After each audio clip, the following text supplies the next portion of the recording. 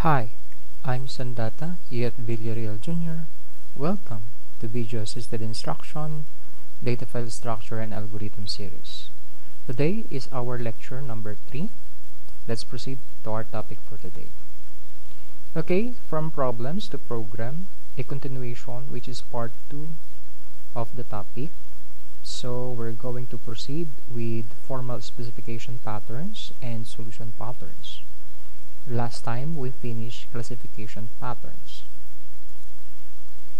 Okay, formal specification patterns is a set of patterns to get formal specification for problems previously classified in classification pattern.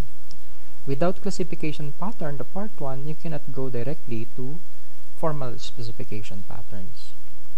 They provide a rigorous description of the problem using notation based on logic and mathematics. The specification describes the data and problem's operation in the abstract manner, without any stipulations about how this should be implemented. Problems are described as functions using pre-post semantics. So we have two formal specification patterns. The first one is the formal specification. This is how to describe the program behavior precisely in a formal way. The second one is quantification specification. This is how to describe the behavior of quantification problem precisely in a formal way. Now, these two join together, but they have different function in terms of the patterns itself. Both of them have its different function. Now, without formal specification, we cannot go directly to quantification specification. But this quantification specification, because it is quantified, it goes to any direction like case studies. It goes also to the solution patterns. It goes also to the data description. So that is the idea. Now we have here on the first formal specification pattern is also a word formal specification without its pattern. A specification language consists of syntax, and this is what you call the notation. An example of that is if, then, else, while, printf, scanf, integer, so sharp include. So those are considered to be syntax, and that is notation. To identify easily what is a syntax, it is a language used in computer. Now next is semantics. This is what you call the meaning. For example, we have printf. What is the meaning of printf? So printf stands for print format function. So print is print, f is format, and another f is a function, or the open and close parentheses. And that is what you call semantics. The third one is satisfies. Relation defining which object satisfies which notation. When we said satisfies, you can use this syntax. Okay, you can use this. It can be run. There should be no error. And that is what you call the satisfies from a formal specification. Another is if you're going to create a flowchart that describe those kind of notation or meaning, so it can also be satisfied. Next is a formal specification defines. So syntax defines a signature of the mapping. Semantics defines as meaning of the mappings. That's why I mentioned about the uses of it, the code, and the diagram or the satisfaction we have. Exception, undefined, erroneous mapping, and that is exception. So what are the exception example? For example, you run the program, it runs, but it displays error, and that's what you call exception error. That is undefined, erroneous mapping. So when we said undefined, you define integer, but it uses float. Or you define character, but you needed integer. That is exception, undefined erroneous mapping. It means to say it will run your program, but it will interpret missing or linking or an error. So in figure 6 shows the quantification specification.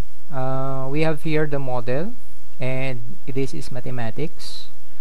A goes to K1B, B K2C, and C K3D. This is what you call the data itself, and they use as model like this one, ABC, and interpret as the direction or flow as K1, K2, K3. Now the second one, we have quantitative or quantitative data, from the word quantification, specification. So quantity, it means to say you cannot exactly count on it. That's why we have here B, function 20 equals to 36. C, function 150 is equals to 40. Okay, you cannot exactly count on it. Qualitative data is something like a number that you can count.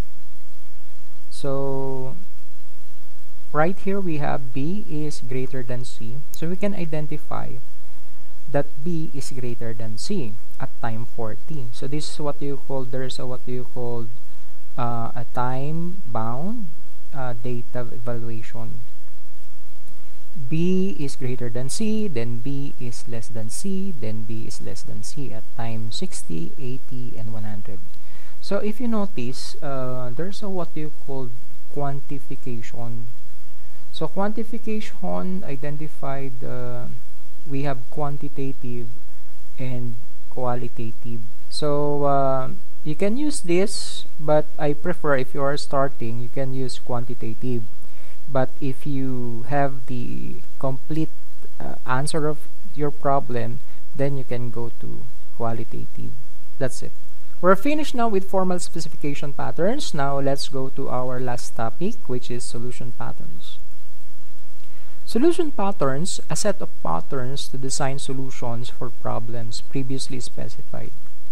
They allow the transformation of specification in formal or formal, defining the effect of a program.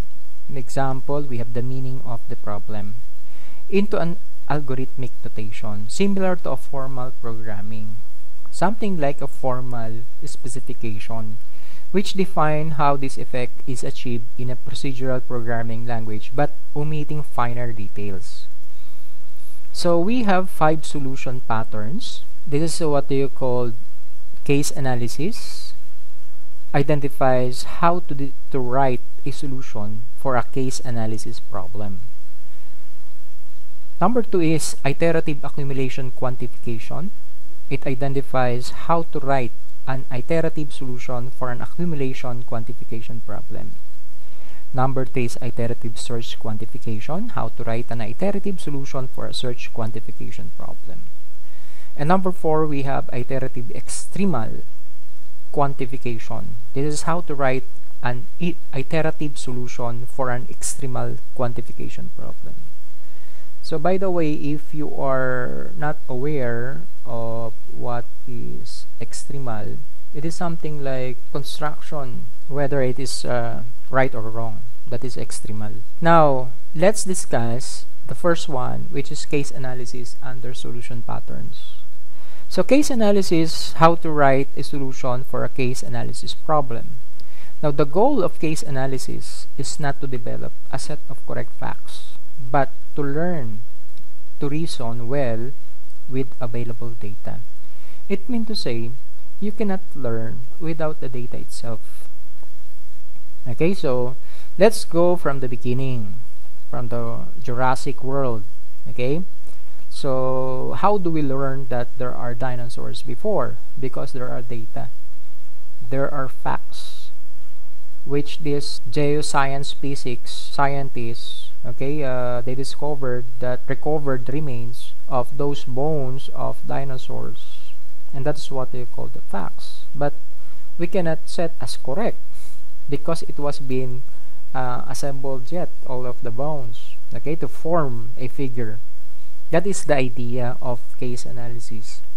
Although there is no perfect solution, that is true. Even we are writing what is so-called program. So we develop the program, but it is not 100% accurate as it is. Even Google has its error, even its Facebook has its error, even YouTube. So there are plenty of errors, but the best thing here is that we are solving one at a time of the problem and goes to the perfect solution. So if you have a problem in yourself as a personal, then don't go exactly for the perfect solution, because there is no yet perfect solution.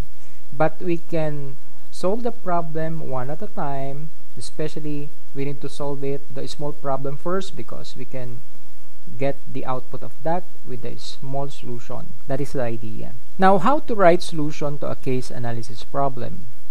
So to write a solution, you need first the problem statement. The problem statement is the case analysis should begin with a very brief description of the background and key players in the scenario. This description provides a context of the problem. When we said this, it meant to say that only the included part, only the included members, only the included groups is considered to be analyzed in the problem statement.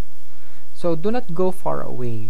Do not include any people in the problem statement, but stay put and look for who's besides you, who's inside, who's your group mates that can be used for the context of the problem. Letter B, analysis of issues.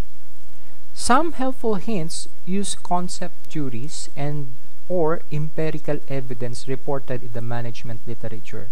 Are text and assigned reading to provide a framework for your analysis and support for your conclusion. So when we said framework, there are people who already use that kind of strategy and they already solved the problem. That is what you call the framework. Of course, we have plenty of framework, but in thesis we use two: conceptual framework and theoretical framework. Right here in data structure, in the analysis of issue under patterns, we need to use theories. So that's why this is what you call theoretical framework. So when we said theoretical framework under analysis of issues, you need to provide theories that those people before already solved problems, because this theories has its evidences.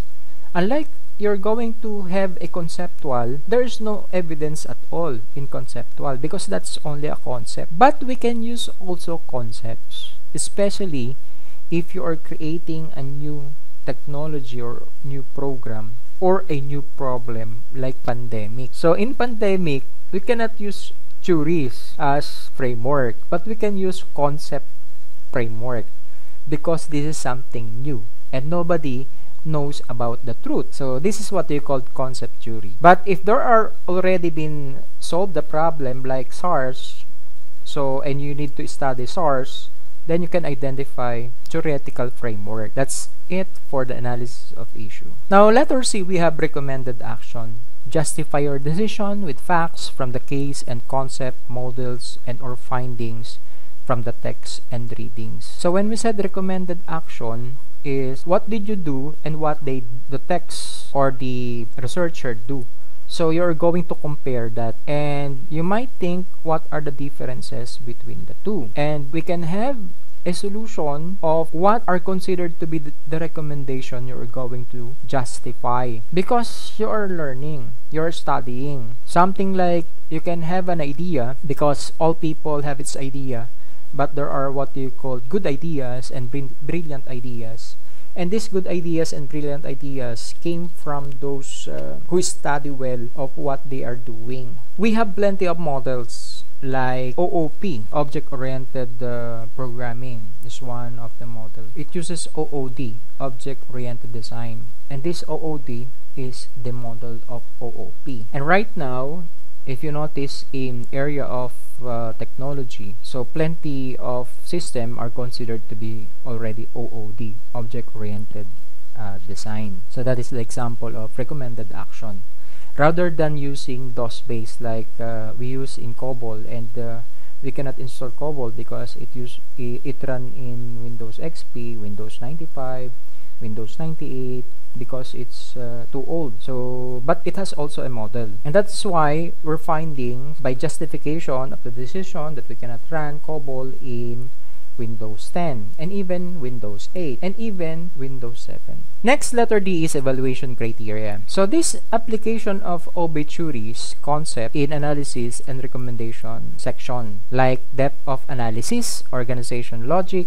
quality of writing, conformity to case analysis guidelines. Remember, this is considered to be the case analysis. So we need to evaluate after all of the theories you use for the system you're going to develop. And another is which are the best of it. That's why we have the what you call the depth of analysis. And this depth of analysis must be discussed because this is huge topic also. So we can identify the depth of analysis, right? So how depth the analysis of the problem and the implementation of the solution and the result of it goes, okay, into percentage. Next, we have organization logic. So when you said organization logic, of course logic is answerable by zeros and one, true or false, yes or no, something like there should be no in the middle. So pass or fail, that is logic. On or off, so that's logic. So in the organization of the theories we have is that if you don't have any theories, then you are considered to be off. You are considered to be false. You are considered to be out. Why? Because in studying, we use these theories. That is our guide. But without this guide, it's very impossible for us. Because it has two answers, of course, yes or no. It can be possible also that the result is no. For example, you create the program and then suddenly you cannot finish the program. And that is organizationally logic as false because you didn't finish the program itself. So next is the quality of writing. How do we write the program, the code from the theory itself? So in the quality of writing, of course, there's a what you call number one, beautification. How do we understand your code easily? Even you sent it to other of your member or group mates. Easily understandable, easily renowned, easily reprogrammed. So there should be no hindrances. There are what you call comments in the writings. There are what you call annotations. That is the quality of writings we have. Next, we have the conformity to case analysis guidelines. So conformity, you are conforming that in your analysis, you decided to use plenty of theories that are already been there and that can help you to solve the problem. Number two, we have under solution patterns is iterative accumulation quantification. By the way, when we said iterative, that's increment.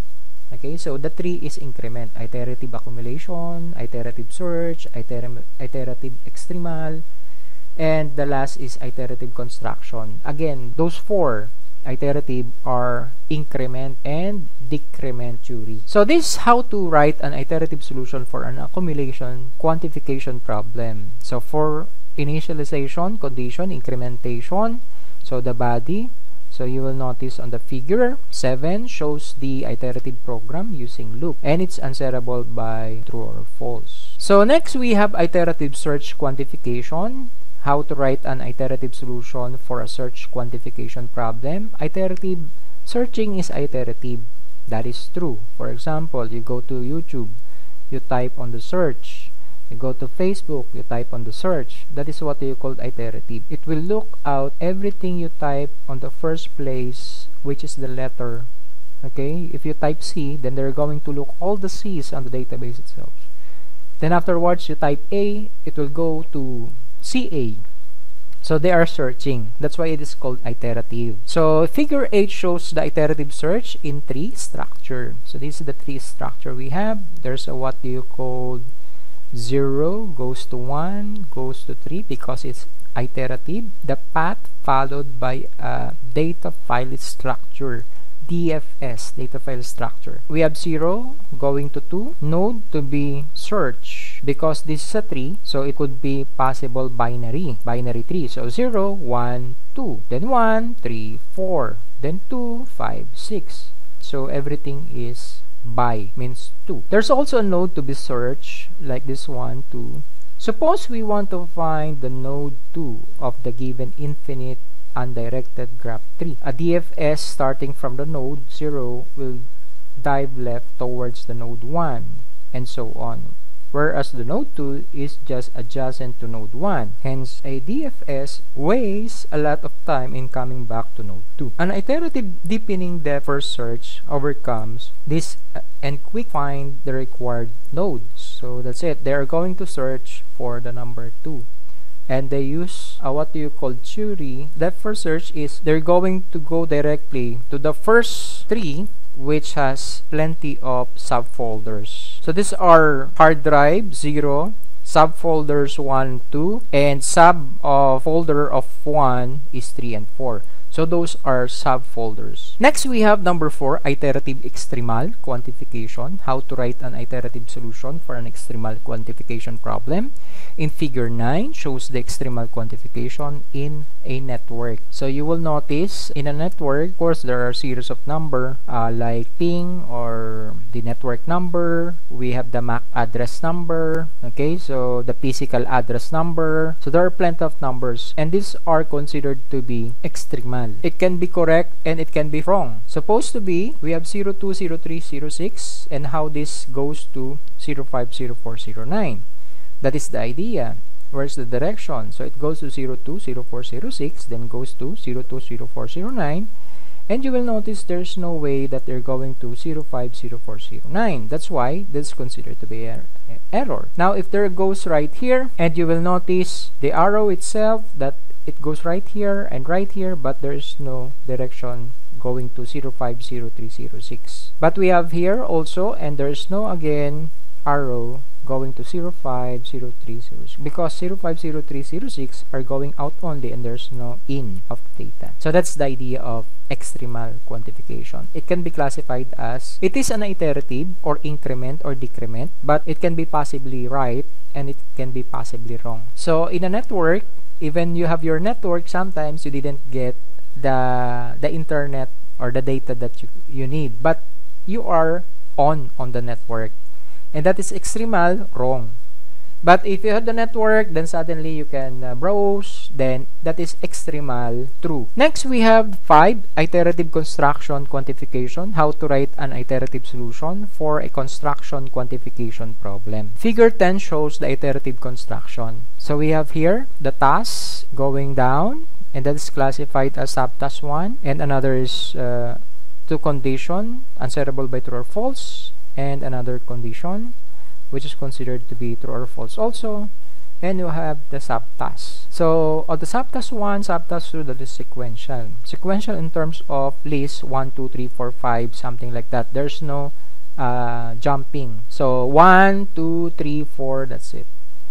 Now right here we have the subtask interrupt. This is what you called interrupt. When we said interrupt, is something like it is hooked up and there is no way that you're going to interchange it. So sometimes we request interrupt, and that is what we call interrupt request. Like you plug USB mouse on your laptop, then it will go to the interrupt and they're going to say we have a new keyboard or mouse which is connected in USB port, and they're going to have a task that it will activate those mouse and keyboard. That is what you call interrupt. Another is under condition iterative. In condition iterative, it's very easy for us. For statement, while statement, do statement, case statement, those are condition of iterative. Conditional, of course, this is conditional relation. We uses greater than, less than, exactly equal, not equal. Those are conditional. So this is very easy for us to understand. So validation board, classification of patterns, video 2, formal specification pattern, and solution pattern from video 3. That's all for today. Thank you for watching and good luck. Congratulations, you successfully finished our lecture number 3.